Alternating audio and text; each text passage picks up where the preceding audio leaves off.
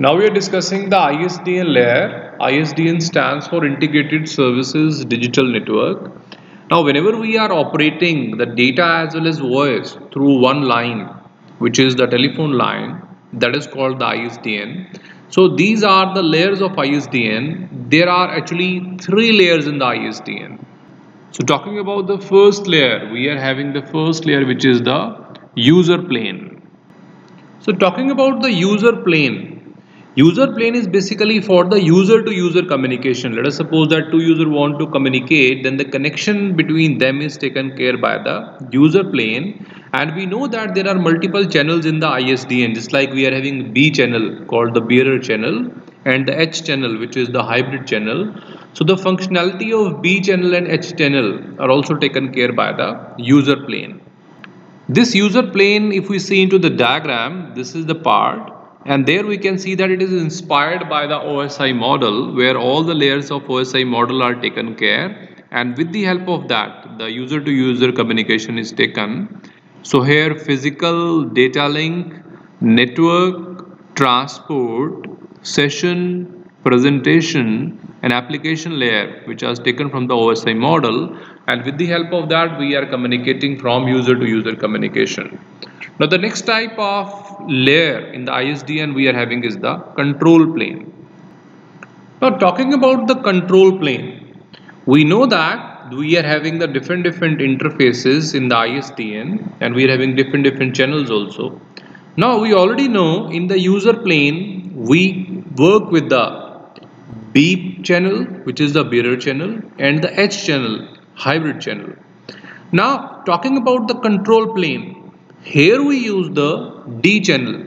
D channel is a data channel, but that is used for the signaling. So all the signaling part is taken care by the control plane. So this control plane functionality is to take care of signaling. Now if we see the control plane in the diagram, this control plane is also inspired by the OSI model. So here the physical data link, network, transport, session, presentation, and application layer. These are the layers taken from the OSI model, and these layers are used for working for the signaling. So talking about the user plane define the functionality of B channel and the H channel.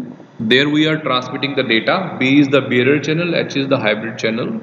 Then talking about the control plane define the functionality of D channel. D is the data channel which is working for the signaling. Now the last plane or the last layer we are having is the management plane. So the last we are having is the management plane. Now talking about the diagram, we can see that this one is the management plane, and this is also encompasses with the user and the control plane. That means it is also taking care of the user as well as the control plane.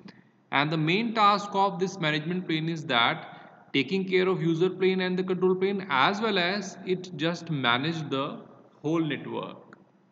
So there we are having the three layers of ISDN. The first one we are having is the user plane.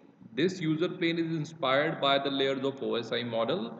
It take care of B channel and the H channel. B is the bearer channel, H is the hybrid channel, and these are used for sending the data.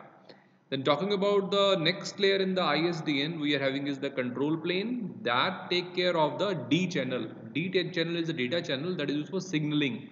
Signalings are the thing which support the data to go. So the next one we are having is the management plane. Management plane take care the whole network, and also it deals with the user and the control plane. So that is all about the layers of ISDN.